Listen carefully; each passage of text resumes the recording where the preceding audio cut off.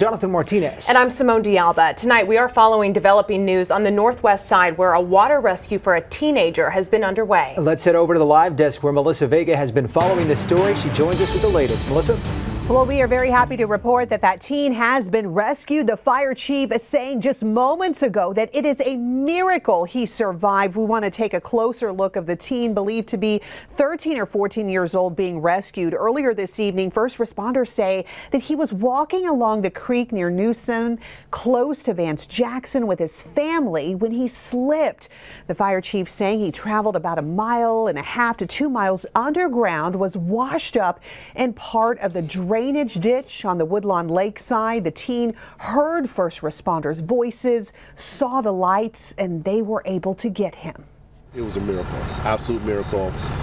The mom and the daughter, as you could imagine, were inconsolable at the scene. So to bring them together and have that reunion is pretty special. The fire chief saying the teen has some cuts and bruises from the debris, but his lungs are clear. He's conscious. He's alert. Right now, he's at University Hospital getting checked out. That's the latest from the live desk. It's a labor of love, making sure every detail is just right. I just hope it gives the families a little bit of peace. That's what keeps Sean Peacock and his team at Jazz Graphics going. They're in Eastman, Georgia, but their hearts are 17 hours away in Uvalde. I get up and pray for them. I stop during the day and pray for them. Peacock is referring to the 19 children and 2 teachers killed in the Robb Elementary mass shooting. Last Monday, he received a message from a victim's relative. They asked if Jazz Graphics could make their family a memorial bench. It's a tribute he first made for his mother out of a bench his late sister owned. It was an overwhelming of emotions. I had to get up from my desk because I was crying so hard. His emotions led him to post about the tribute on Facebook, and it didn't take long for his town of about 5,000 to offer their help. There was several posts came right after my post that said, we'd like to donate toward this. There were so many people who wanted to donate towards these benches that Peacock actually made a GoFundMe. Within 3 days of when he was first asked about the benches, it had actually raised more than $20,000, meaning every single one of those 21 families will get their bench for free. I think it's miraculous. I don't think it's by accident. I think God's moved in a lot of people's lives. Peacock is working with one of the family members of the victims to let every family affected know about the offer. He's already finished several. The number on the bench represents when he completed each one. As you see, every bench has personal details, including a photo and a message of love. You are loved beyond words, and this. He says they hope to deliver the benches in person in a few weeks, adding they'll be stopping along the way to have people pray over them before delivering it to families who are grieving the unimaginable. On the outside, it's a run-down 97 Chevy truck. I wish we were able to sleep in the bed, you know. On the inside, it's Jennifer Hanlon's home. Is it bad? She and her husband make the most of the cramped space. A small suitcase for clothes, this spot's for toilet paper, cup holders double up for hygiene. Life in the worn-down truck is possible, but Jennifer calls it miserable. Is it bad?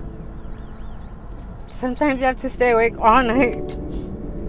It's been 5 months since the couple lost their housing. Jennifer's teenage daughter is now living with a friend. I didn't know what else to do, you know. I wanted to give up because we weren't given a chance. But just when all hope was lost, her sister-in-law, an old high school friend, showed a level of compassion they've never seen before. A chance to get out of the truck and into a real bed at an all-expenses-paid hotel for 2 weeks. My heart just melted down, and I've never had anybody help me like that. Never. So it was very surprising when she just gave us the key and said, you know what, I got it for 2 weeks for you. Christina Alaquines didn't know about the Cash for Kindness nomination. Ryan Wolf from Fox San Antonio, I'm here because she thinks you look surprised. She tried to walk away. She thinks the world of you. It's because I appreciate everything you've done for us, Chris.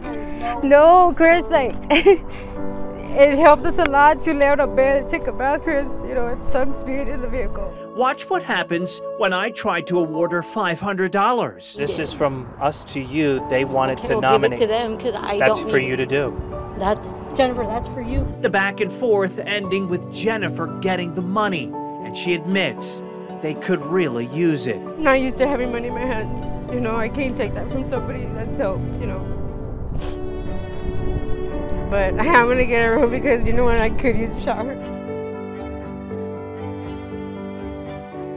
A local couple is recounting the devastation of losing their daughter to a life of drug addiction and sex trafficking. As part of our No Child Sold series in partnership with Ransom Life, they are sharing some of the lengths they went through to rescue their daughter from the streets. It's a life our world was spinning out of control. No parent should have to experience. How do we make sense of this?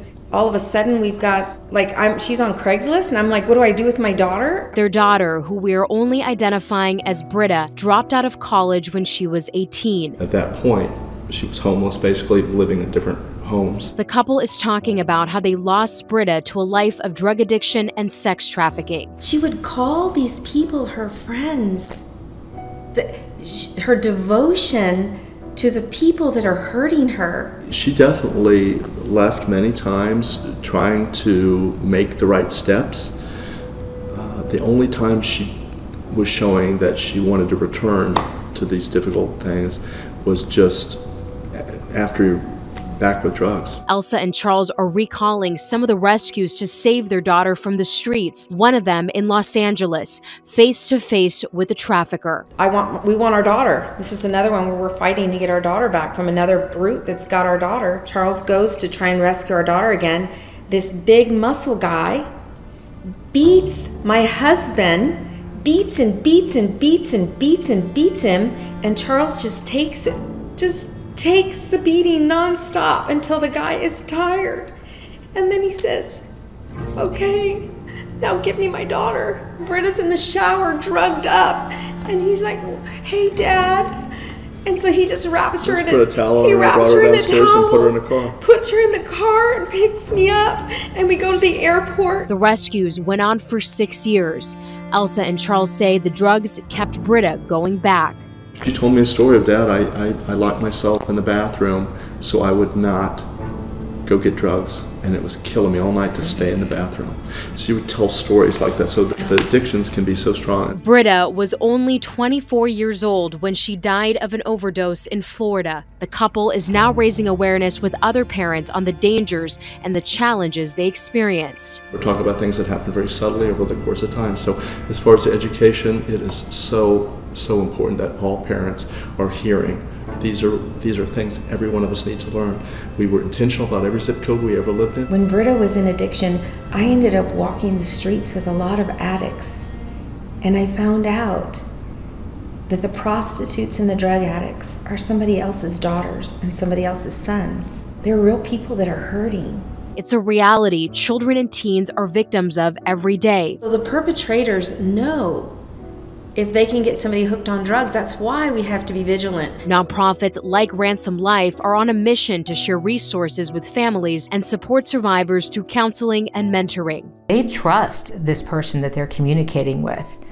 And that's what's really terrifying when you think about it. And that's the reason that almost every kid is at risk of being trafficked. We're hoping that by educating San Antonio and by increasing vigilance, that more crimes will be reported.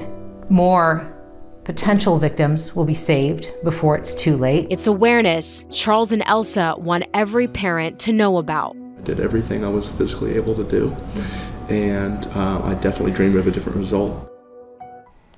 Absolutely heartbreaking to hear their words, and Charles and Elsa are using their tragedy to make sure other families don't have to go through the same thing they did. Make sure to head to foxsanantonio.com to see some of the warning signs they say every parent needs to look out for. You will also find more information and links on Ransom Life's No Child Sold campaign.